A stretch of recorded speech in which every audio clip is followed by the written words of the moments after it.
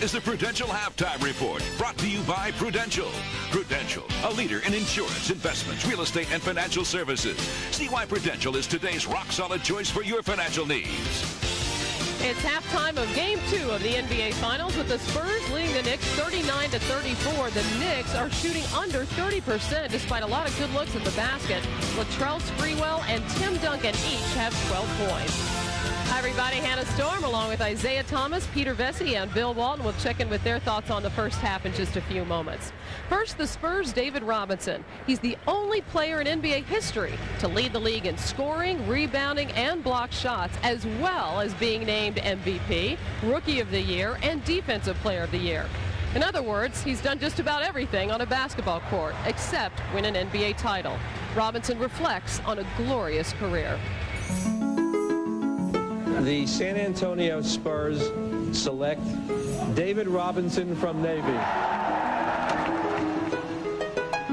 The Naval Academy and the Navy in general have been very good to me. They're the ones who really gave me the opportunity to do a lot of the things that I did. And I wanted to fulfill whatever commitment they wanted me to fulfill. So I figured I'd be 7 feet tall my whole life. So hopefully the opportunity to play the NBA would still be there. If you're an NBA team and you want to draw up a center, a prototype center, you use David Robinson as the blueprint. My options were wide open. And I think when I came down here, my mind was definitely not set on coming here because I didn't want to come to a bad team. I wanted to have an opportunity to win. For the most wins in the history of this great franchise, your Midwest Division crown, and the greatest turnaround in the history of the NBA. Coming to this franchise when they were, 21-61, and the city embraced me right away, and it was really kind of overwhelming. I didn't feel like anybody's savior, that's for sure. But Robinson has been a savior in more ways than one. Promising to pay for the continuing education of a group of 5th graders he met at a San Antonio elementary school several years ago. A promise he was happy to keep upon their graduation.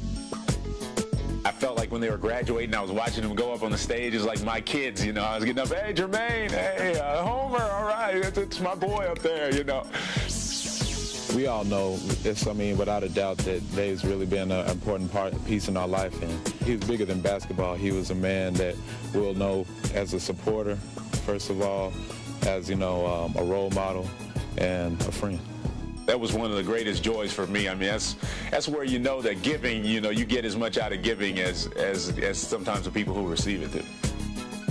David Robinson represents for us the commitment to team, to principle, and to community that we in the NBA find emblematic of what our players strive to be. A lot of people get that nice guy thing confused. It's nice when you can get along, but who cares if you're getting along and you're losing games? That doesn't matter. No one likes, obviously, to be criticized or questioned with their desire. You don't get to this level if you don't have an incredible desire.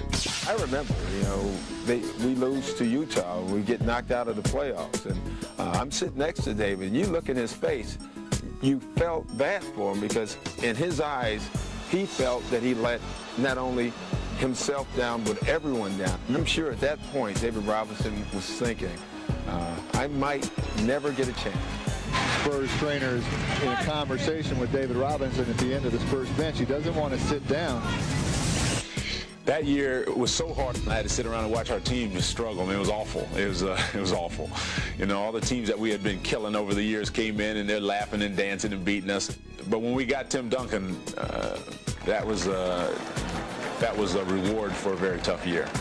He's going to be a welcome asset to the San Antonio Spurs. But Tim Duncan is a great player, but people don't expect Tim Duncan to lead this team to the promised land right now. Maybe in a couple of years they will. That's a great responsibility of being me, and I've embraced that my whole career, good and bad. Give it to David, grabbed by Ellis, double teamed by Wood, takes the jumper, yes! 71 for David Robinson. All those years, you put up all those numbers that are just ridiculous. And, for me, I didn't even realize how ridiculous they are until this year. Looking at my numbers this year, and I'm saying, wow, look how much lower they are. It's not even close. But it just goes to show you, you know, how much you need one another in this league, how much you need a team. And actually, I've had more fun, to be honest with you. They are Western Conference champions for the first time in Spurs history. A lot of people don't like to take a lot of the criticism and don't like to go through some of the hard times, but to me, that's a whole part of it. You got to learn to enjoy that stuff too. You got to learn to enjoy some of the hard times because that's a part of life, and that's what makes the good times so much sweeter.